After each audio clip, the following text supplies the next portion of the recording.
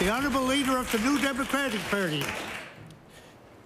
In a lesser noted part of our exchange about minimum wage yesterday, the Premier said that about half the minimum wage workers in the province have a post-secondary education, and we should be getting them better jobs. Now, the tuition cost for a four-year undergraduate degree in our province is around $32,000, and that's not a price that all young people and their families can afford to pay. Mr. Speaker, does the Premier think that those who don't have financial access to a post-secondary education only deserve to make $12.95? The Honourable Premier. Actually, Mr. Speaker, I believe what I said was, and the member has a number of 40,000. There's a different number, but it doesn't really matter. I believe what I said was, my understanding is roughly half of those people have a post-secondary education, and many of them would like jobs to pursue careers and jobs in their area of study, and they can't.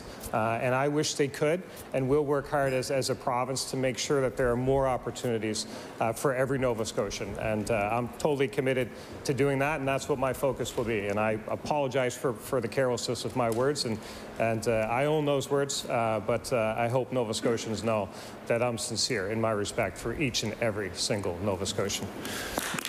The Honourable Leader of the New Democratic Party on his first supplementary. Well, I think this desire to be clear with words, this is clearly honourable, and yet in the words of the Premier's apology given yesterday, I think he continued to speak to a similar troubling approach. He said, I was speaking, I meant to say this, this is what I heard him say, people want a better job, they want a career, and yet, Mr. Speaker, there are many people who are working in careers. I'm talking about early childhood education.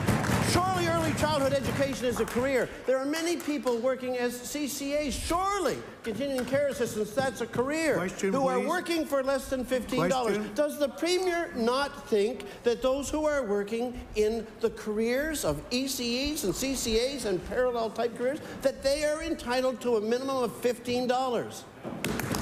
The Honourable Premier.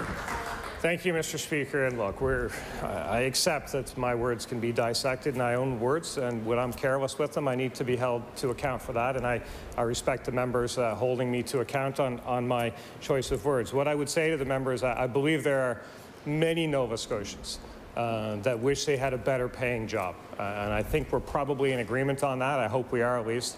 And for those Nova Scotians that are looking for a better paying job, I will continue to fight for them, to make sure that there are more better paying jobs in this province. I'm committed to doing that, Mr. Speaker.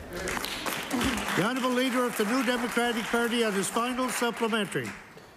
Mr. Speaker, we accept that the Premier fittingly and rightly has apologized for what he said, but an apology without action doesn't really amount to much.